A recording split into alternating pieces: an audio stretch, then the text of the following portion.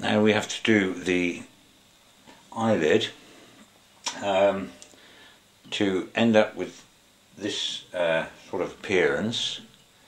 So what we have to do is firstly to make a stop cut along the line of the lid, very carefully, not to split the wood off, and you may find it easier to do it with a knife.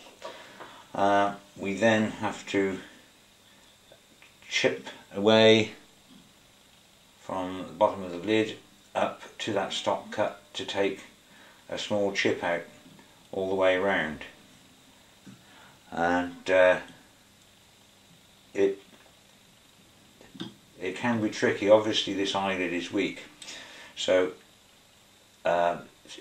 it's best to do it sort of in small pieces and use very sharp chisel and be very careful.